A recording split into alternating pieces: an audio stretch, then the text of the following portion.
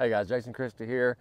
One of the things you've probably never seen is kind of something that I've always done, and I don't even know what they're called. Notice these little canisters. You'll find them in every one of my boxes that have hooks or any kind of metal in them. What they do is they absorb moisture. I actually got these from a pharmacy. You know, I went and got it. Every time they ship drugs, these are in them. Got a big can of them. I put 4 or 5 in every box, and this zero rust. So just a little hack.